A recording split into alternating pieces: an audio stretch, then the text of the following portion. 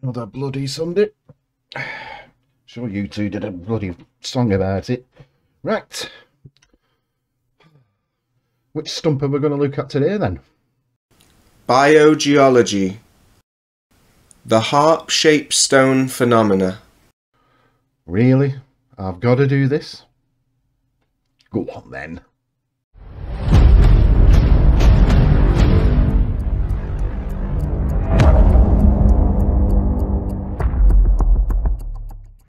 Well, hello there, dearest viewer, and welcome back to my little corner of the YouTubies. Thank you all so much for joining me. Now, before we go any further, please like, share and subscribe. That would be fantastic. Thank you all. And please consider becoming a channel member or a patron. These lovely guys did it. Christo Bergero, Alan L, Bob Sadler, Morris Gocho and District Driver. Thank you all for your continued support. Or, for just two of the Queen's English dollars, you can buy me a can of San Miguel or a packet of milk chocolate hobnobs just by clicking the super thanks underneath this video. Now, let's get on with it, shall we? Yes, and today's video features the aforementioned Howard George Stirrup, hashtag Nonsense Harold. It features Howard George Stirrup, and he is what can only be described as the biggest conspiracy theorist out there. If there's a conspiracy theory out there, old Harold here will believe in it. I mean, for goodness sake, he believes mud floods, giants existed. He thinks the Queen's made of lizards, moon landings were fakes, and all the rest of it. Every single conspiracy theory out there, he believes in it. So, for once, Howard hasn't made a video about a particular conspiracy theory. What Howard has done here has made a video about some rocks, and we all know how exciting that is, don't we, children? Anyway, I apologise if this video is going to be a bit boring, but what I will try and do is interject some comedy throughout his video just to break the monotony. Baby, baby! Whoa, whoa, whoa, Paul, hold your horses. I do apologise, Howard. Please, what have you got to say for yourself? Biogeology. The harp-shaped stone phenomena. That's not biogeology. Biogeology is the study of the interactions between the biosphere and the lithosphere. It is certainly not picking up a rock and going, oh, it looks like an harp. When rough rock is broken into smaller pieces, it tends to maintain its original colour and detail. Wow, talk about stating the bleeding obvious there. Whereas smooth stones, pebbles, appear to be fully intact due to them having a pale skin. Due to the what? What? What the flippin'? Come here, Harold. Pebbles don't have skins. There doesn't seem to be any transitional stones between the two categories, which suggests that the smooth stone has a different origin than the rough-cut rock. Oh my wordy words. Flippin' heck. You're not going to find any transitional rocks, and for one fantastic reason, and if you come a little bit closer, I'm going to tell you exactly what that reason is. Rocks cannot reproduce. I don't give a toss what Matt Powell says.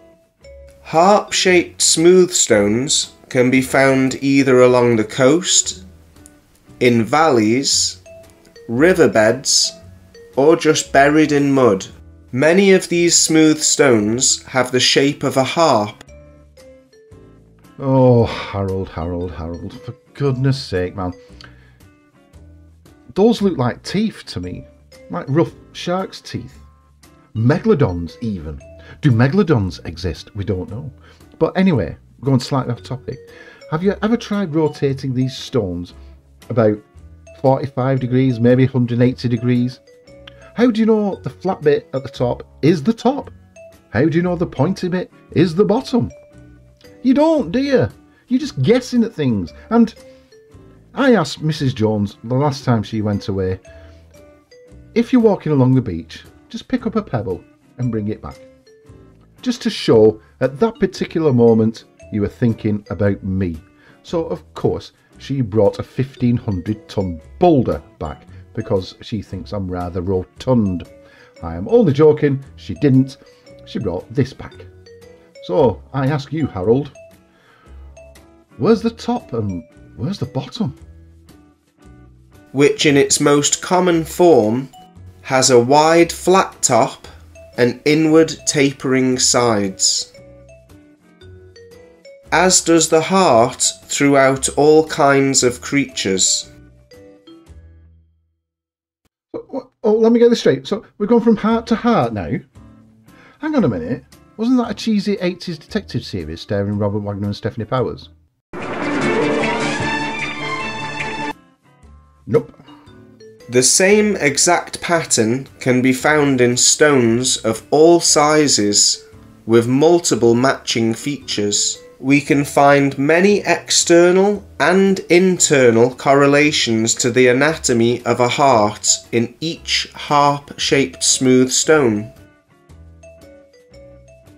I'll bet you a can of San Miguel lager and a packet of milk chocolate hobnobs that you can't.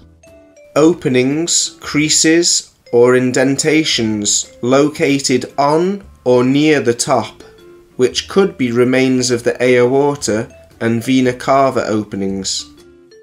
Oh, really? The aorta?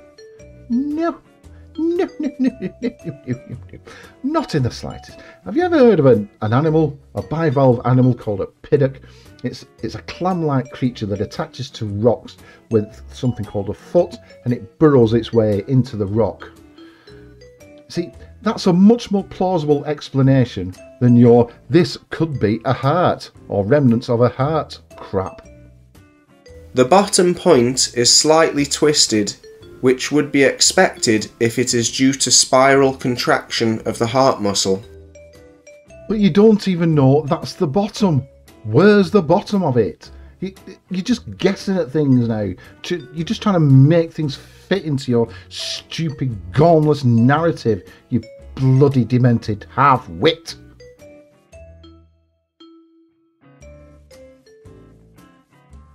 The front is usually rounded or multifaceted. You don't know if that's the front, you stupid moron!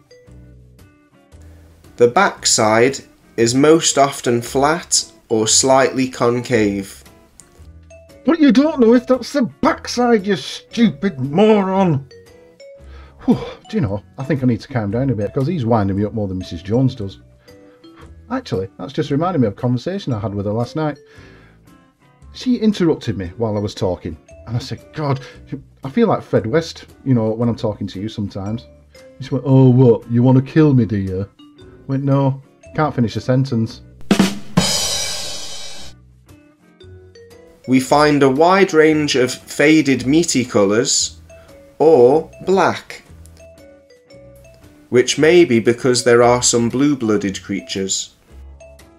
Wow, Harold, you got something right. Yes, some creatures do appear to have blue blood, but this is due to a compound called hemocyanin, which absorbs all colours apart from blue. It reflects blue, so that's why some creatures appear to have blue blood. Yes, you learn something new every day, including me. The quartz that we see running throughout could be petrified fat. Petrified what now? No, and contrary to popular belief, petrified fat is not me after watching Rabid. No sirree, it's not. It's not petrified fat. Quartz is quartz. It's a hard crystalline made of silicon dioxide, and that's it. It's not frightened of anything.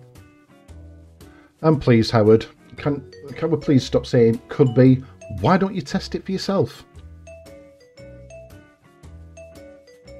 Branching out red coloured lines or water eroded channels could be the remains of blood vessels. You see, there you go again with your could be. Why don't you test it for yourself? This is the advice that you give every time I see you on debates. You say, don't believe me, go and test it for yourself. So why don't you take your own advice and test it for yourself? We know that you won't, Harold. We know, because we know where it will lead. It will lead to you coming to the wrong conclusions, or conclusions that don't match up with your narrative, and you will completely ignore the results, like you do with Flat Earth. Post-edit Mr. Jones here. How are you doing? Yes, when I recorded this video, it went on for about 24-25 minutes, but you've already said that you don't want videos that long, and somebody suggested, I can't remember who, but thank you for the advice, split them into 2 if they're already too long. So that's exactly what I've done, and part 2 will be coming very, very soon.